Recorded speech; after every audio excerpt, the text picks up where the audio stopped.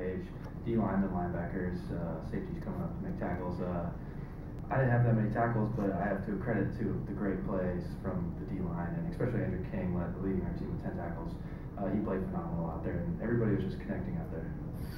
Angel, just want to ask you again, you came off the bench to go in the game, play very effectively. How was it to go in and then, as I said, lead the team through the second half?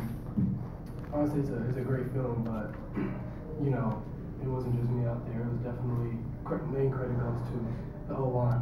Man, they just fired on all cylinders, and receivers are getting blocks downfield, and when you have, running backs, who run the ball hard and breaking many tackles throughout a run, it kind of makes, the quarterback's job much easier.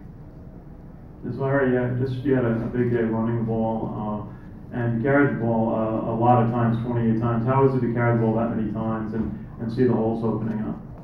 Just got to credit the line. It's just we played a great team on Ball State. They got a great defense. They played hard, but the offensive line really stepped up. What you saw wasn't me running. It's just a lot of great blocking from the offensive line.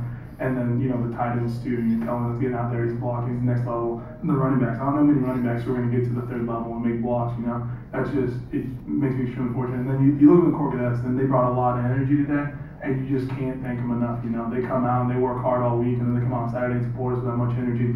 So it's just great to be a part of this atmosphere. It's just awesome to be a part of this team. Go ahead, Ron.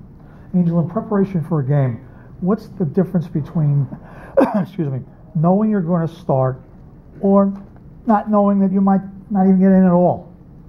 Honestly, when we're practicing, both AJ and I, we take reps as if we're going to start the game. So every rep we take in practice, we're taking and putting ourselves in the game. So no matter what happens, who goes out there, we're both going to be ready to play.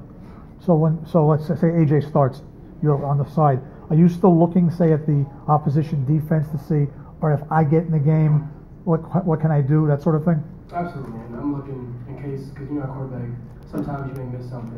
The secondary may rotate a certain position or anything like that.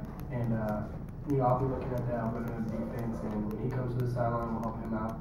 When I'm in, he does the same thing. So we definitely help each other out. So